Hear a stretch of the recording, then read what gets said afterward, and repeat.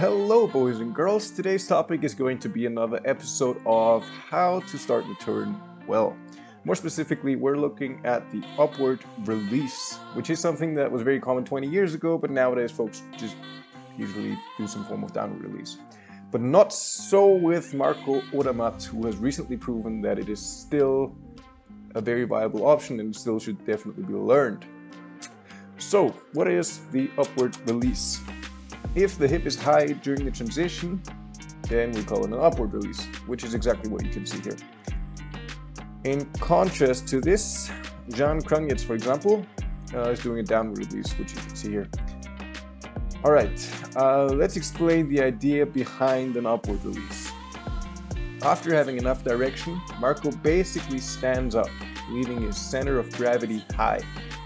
Then, as he starts the next turn, he lets the high center of gravity drop a little bit by flexing the knees a little more, putting pressure on the front part of the boot. Notice that his skis are already on the edges, meaning the forward pressure in the boot directly puts more pressure on the front part of the skis.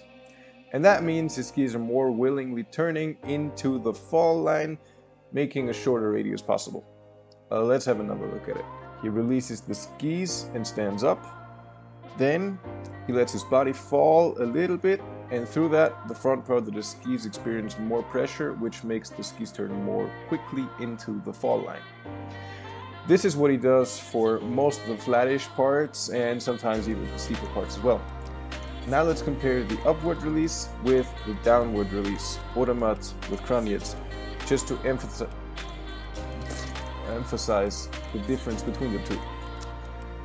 As you can see, there's quite a lot of differences. Nevertheless, both are fast.